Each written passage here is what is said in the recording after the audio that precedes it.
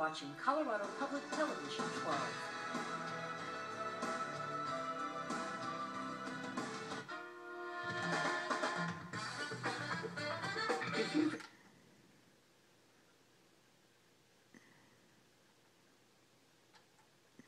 I'm in the middle of a career change. I'm self-employed. I'm underemployed. I get a pension, and then I get Social Security.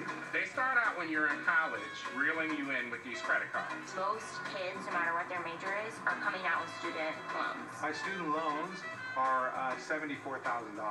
This is a huge generational shift, right? You know, our parents' hope was that we would do better than them, and we're not seeing that. I'm 50 years old with a 2-year-old daughter. I don't think I'm going to be able to retire. So, no. Our livelihood, our lifestyle, our financial security, and ultimately when and how we retire is something each of us wrestles with. These are big issues, affected by a lifetime full of decisions, parsed out on a daily basis. And yeah, it can be stressful. Science has demonstrated that our emotional response to what we lack or think we lack can cause stress and reduce our capacity to make these decisions. Meet Princeton psychologist Eldar Shafir, who studies how our lives are affected by scarcity. When you experience scarcity, it takes a lot of your mental capacity, a lot of your bandwidth. It captures your cognitive resources to a large extent, often at risk, often at potentially high cost, because as you're focusing on the thing you need, you ignore the periphery. And what's on the periphery, you ask? Just your life. Things in the periphery, like the kids' school play, become a little bit less central in your mind as you're juggling this time. And you could argue that a year later, when you look back, you wish you had been to that play because it would have given you a much higher quality of life than making this additional meeting that at that moment you're super occupied with. Back in the early 50s, most of us had more bandwidth. Our financial lives were much simpler. Our houses were half the size they are today.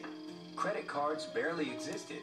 And far more people had their money in a local bank or under the mattress than in the stock market. Today, Americans carry a collective credit card debt of almost $700 billion. Because of technology and the rise of defined contribution plans like 401ks, over half of us are invested in the stock market. We are living better in many ways, but we're also faced with increasing financial stress. Some of this stress comes from simply wanting more things, keeping up with the Joneses. Part of the psychology of scarcity is, how you feel when you feel like you don't have enough. Right now, psychologically, if I'm expected to have something that I cannot afford, I'm going to start feeling, poverty impinging on my perception of the life I'm living. It once used to be the case that having a cell phone was a massive luxury. Only the very rich and famous had one. And, 20 years later, it's now completely common and standard. And it's assumed you have one. So if you do not have a cell phone, if you cannot afford a cell phone today, you would be experiencing something very close to poverty.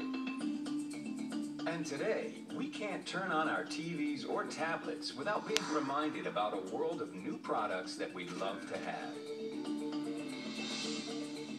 Over the years, the products that we purchase practically declare our membership in the American middle class.